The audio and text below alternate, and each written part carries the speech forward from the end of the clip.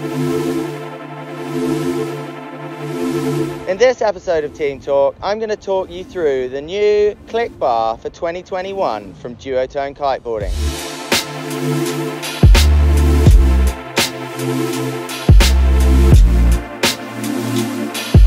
This bar has been a groundbreaking product over the last few years and has really revolutionised what is possible with kite bars and the safety on kite bars, and also the ease of use with kiting. There's been a lot of changes for 2021, including new lines, new EVA moulding, new grip, new components, a Flexia center line, and to make this my favourite bar of all time. So let's take a closer look at some of the features on the 2021 Click Bar from Duotone Kiteboarding.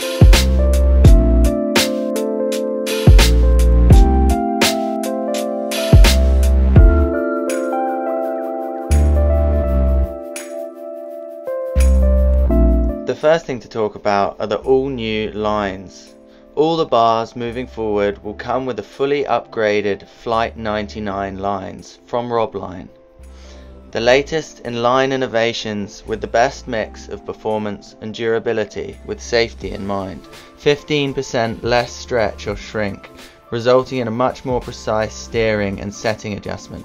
The lines are stronger with a 12% higher braking strain to enhance safety and durability over time. The 2021 Click Bar also features the Ironheart 5, staying with the fastest and most reliable safety system on the market.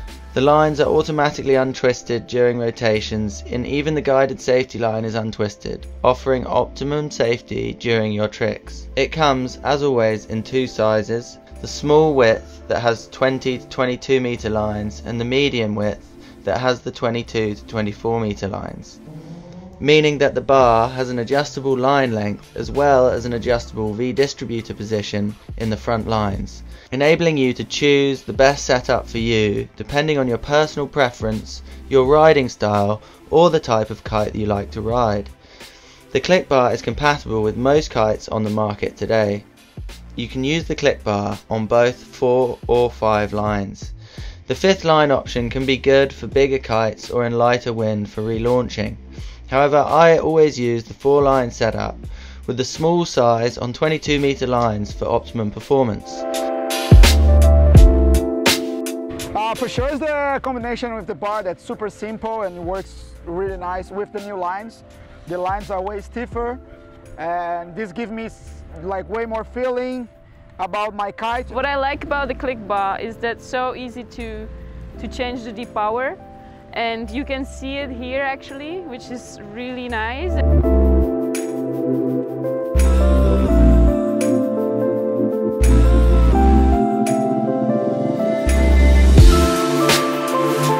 If you have any questions, please ask them below the video in the comments. Don't forget to subscribe, and see you next time on Team Talk.